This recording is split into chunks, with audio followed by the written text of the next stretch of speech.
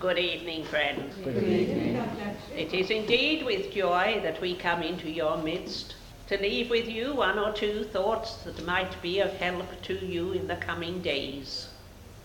When we come back from the world of spirit, we find some instrument that we can use, and we try to find the words that will mean something to you.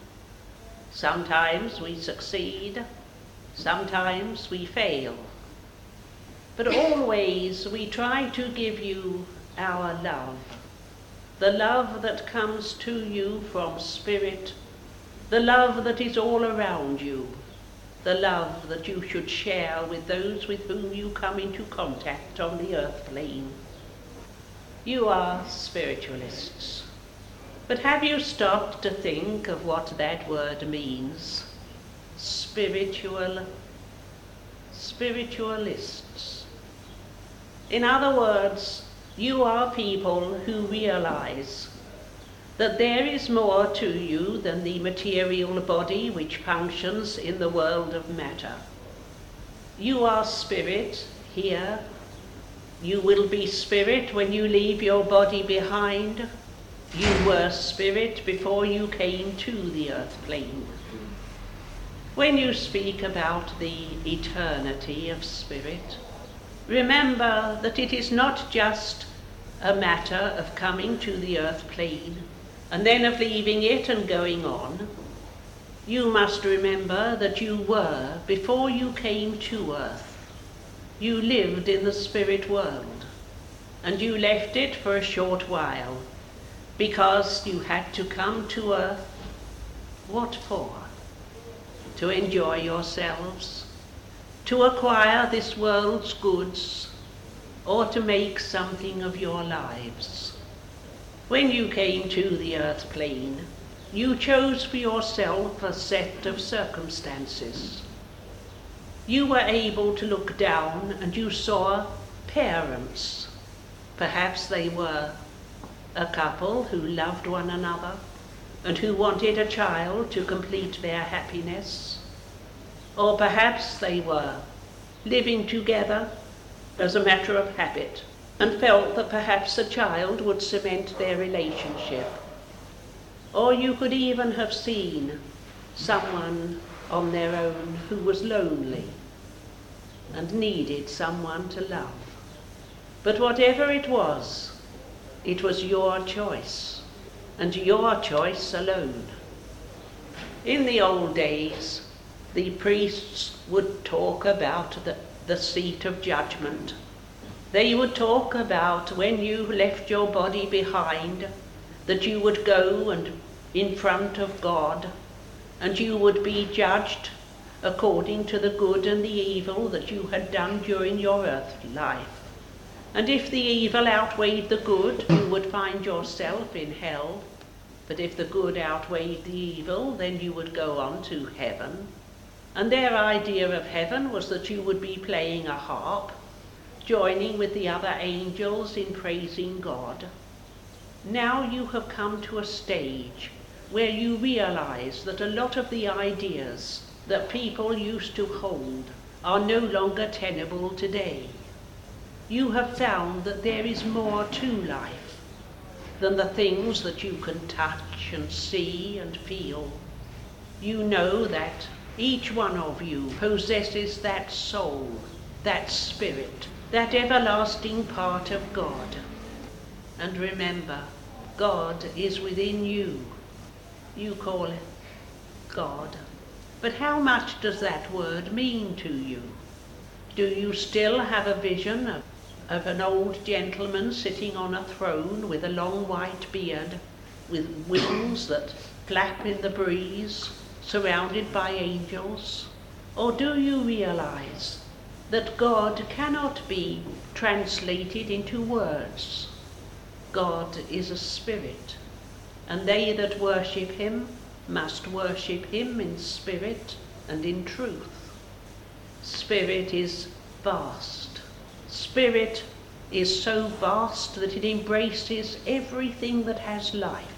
There is a spark of that spirit within every single living organism, whether it be a flower, a tree, a bird, a fish, an animal, or a human being.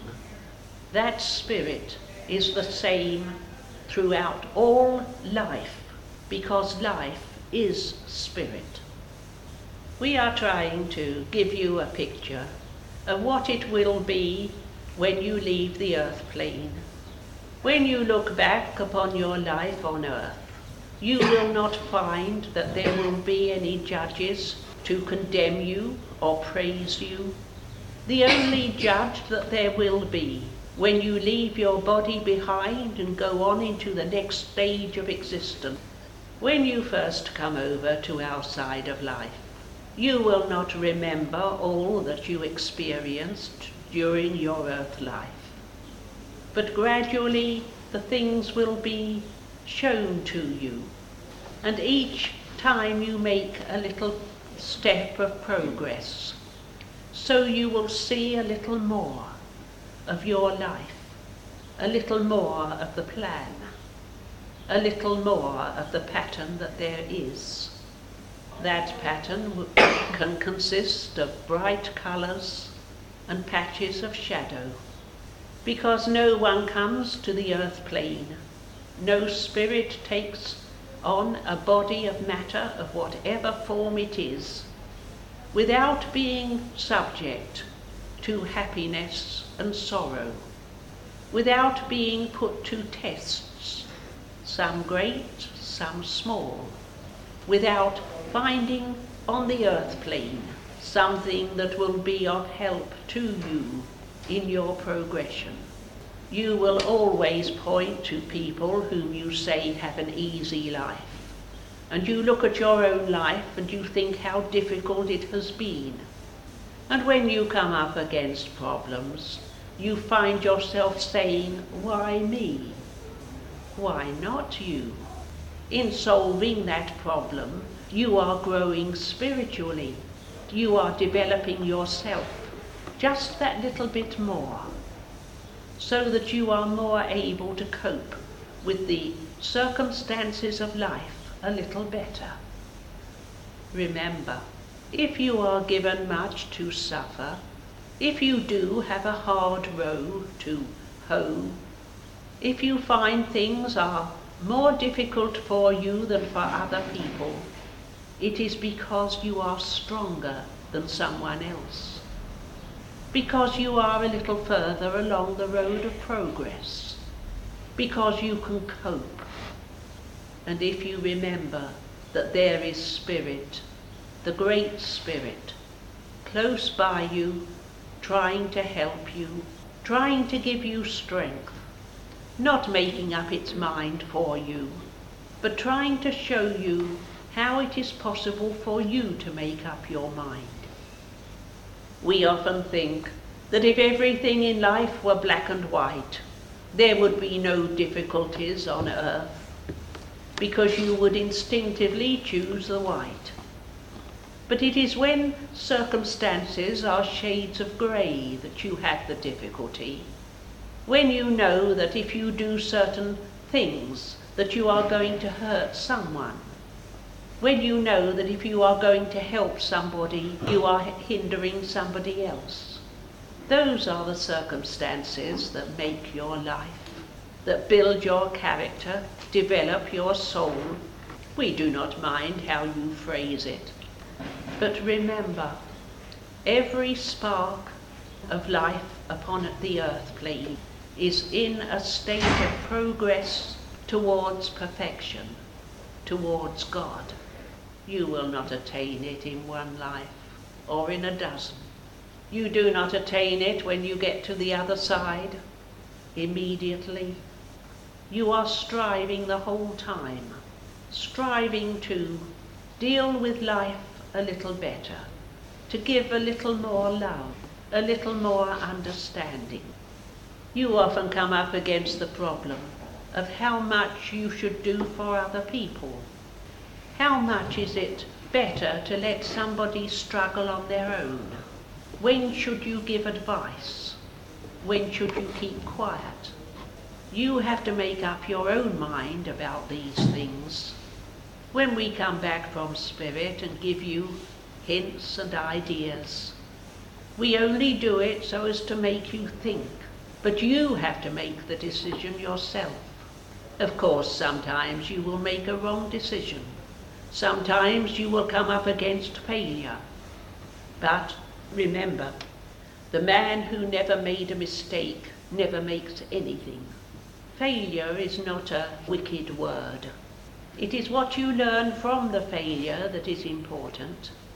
If you have let somebody down, if you have done something for which you are sorry afterwards, it does not matter how you did it or why you did it. What is important is what you do afterwards, is how you can take that failure, that misunderstanding, that word spoken in the wrong place, and out of it attain something that will help you if the situation arises again. We often refer to your life upon the earth plane as going to a school. When you send your children to school, you do not want them to have easy lessons all the way through. You want your child to have the best start in life. You want it to be encouraged in the things that it is good at. You want it to be helped in the subjects that it finds difficult. But above all, you want it to have its mind stretched, not overstretched, but stretched enough so that the child fulfills its potential.